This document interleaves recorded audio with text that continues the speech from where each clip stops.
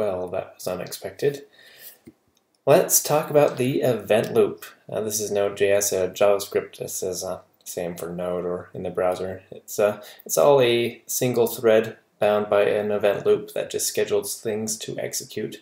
And not many people I've actually talked to who are programming in JavaScript understand what that means. And so I decided to try to make a screencast to explain that. So first off, we've got this program 125.js, and what we're going to do is all we have is a function to print out the elapsed time since the program started and a message, and we're going to set 3 timeouts, one at 1000 milliseconds, 2000, and 5000, and it's going to print 1, 2, 5. So we'll run this program, node 125.js, go. And as expected, 1, 2, 5. Alright, and the times that they happen, 1000 milliseconds, 2000 milliseconds, 5000 milliseconds. That all makes sense, but how did that actually happen? Come here, come here. Alright, let's go through this really quickly. So we've got our event loop in Node, and we also have a scheduler, which is the operating system or libuv v8. It's the magical thing behind Node that gets things in the proper place and order for your application. You don't have to worry about it. You know that you set a timeout for 1000 milliseconds, and when 1000 milliseconds from now happens, that code is going to execute. So our event loop, as soon as we start our program, we're executing 125, and we have our code block. And all of this is going to run to completion at the end before the event loop passes control to anything else. So it's going to set 3 timeouts, and that's going to go over to the scheduler saying at t equals 1000, t equals 2000, we're going to do these different functions. But until that happens, we're at time 1 through 999. We're just going to no-op. We've got nothing to do. We're just sitting here. But as soon as 1000 hits, we're going to actually have something come over from the scheduler onto our event loop, and we're going to execute it. Then we'll go back to being a no-op, but we executed. And the scheduler still has stuff to wait for us, so we're going to stick around and no-op until time equals 2000. When we get that next function, we execute it, no-op until 5000, execute it, and Node sees that our event loop is no-opping, our scheduler has nothing for us, and so it exits. And that is how this program ran. So what happens if we throw in an infinity? So it's the same program we had before. We've got to set timeouts, but in the second timeout, we've got this extra line. While true, do nothing. It's just going to sit there while true. It's going to be doing nothing. What happens? So it says 1, 2, and nothing else happens because right now, as this is executing, it is just still executing this block, executing over and over this while true. And the scheduler, or the event loop, it has the callback. Let's run through this really quick and show you what's happening here. Slide 0. Yeah, so starting off very much the same. We're running through our entire program. We're setting all our timeouts. So our scheduler now has the elapsed for 1, 2, and 5. It's going to come over to time equals 1000, and we're going to print elapsed 1. We get that on the output. It's going to come over to time equals 2000. First it's going to print elapsed 2, and then it's going to while true. And so we get our output, but this is still on the event loop. It's still executing right here in this while loop.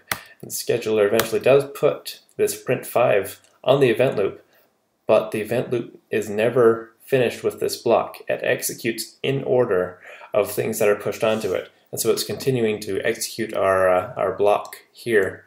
And it never gets to print elapsed 5 because it never finishes this block. So that is what happens with infinity. I've got one more example with this, and it is long. So instead of infinity, in the first timeout, we're going to just count from 0 to, what is that, 1 billion. And that should take some time, but it's not infinity, it will execute. Node 1, 2, 5, long. So here we go, go. 1 at 1000 milliseconds. Pausing. 2 happens at, what, 3800? And that's because 1, even though this set timeout at 2000 milliseconds, it was pushed onto the event loop. It was pushed onto the event loop at time equals 2000. It wasn't done finishing the prior block until 3.8 seconds went by.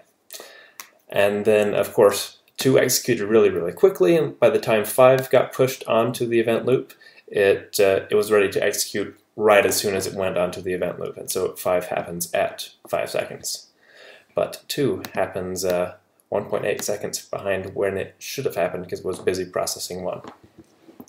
Which leads us to a real-time example, or a real-world example. So this is the example from the node.js.org website. It's just the create server. We'll launch that node www.js. Server running on localhost complete. Hello world. Great.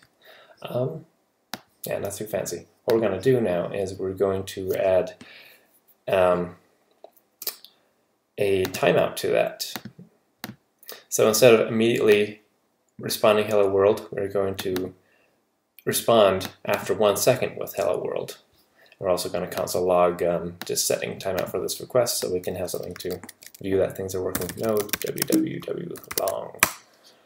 Alright, let's open up some new browsers for this. And what we want to show is things happening concurrently. Actually, let's kill this so we get a new screen. Alright.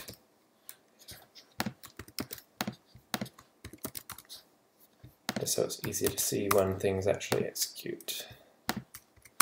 Now I'm just going to go through and refresh each of these. Boom, boom, boom. Alright.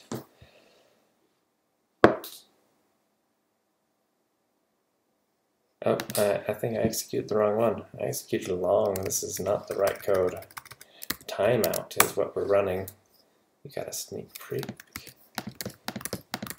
Alright, so we're back. No timeout. This is the code again. We are getting the server, and after a timeout of 1 second, we are sending the request. So we'll hit these, refresh, refresh, refresh, done, done, done. So you notice, even though we sent 3 requests pretty much at the same time, they came back pretty much also at the same time. Even though it took them individually 1 second to process, they all came back at the same time. Now we'll go back, and I did the spoilers by doing long. We'll just get that on deck. I'll show you the code first.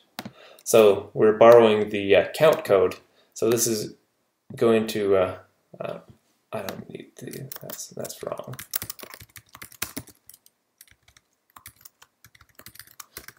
There we go. So all we're going to do is do some processing, some heavy processing. That's going to take some time before we actually send the request end. And what the difference is between this and the long is, it's not going to feel as concurrent. We'll run this now, actually. No. We'll refresh these, and then we'll run this so we can know. All right, I'm going to refresh. Boom, boom, boom. So 1's done, 2's done, and then 3's done.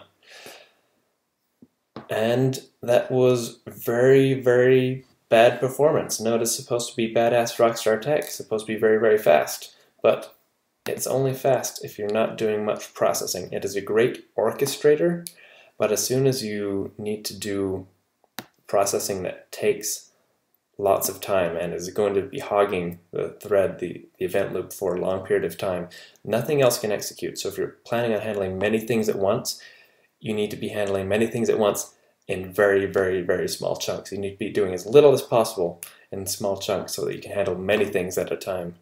If you're running a large process, if you're doing lots of processing, it's going to make everybody else wait for that processing to be finished before they can have a chance at being on the event loop to process.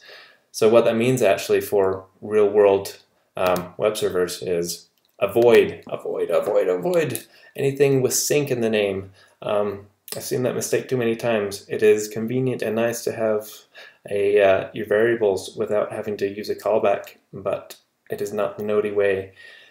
And unless you know what you're doing, do not use sync in your functions.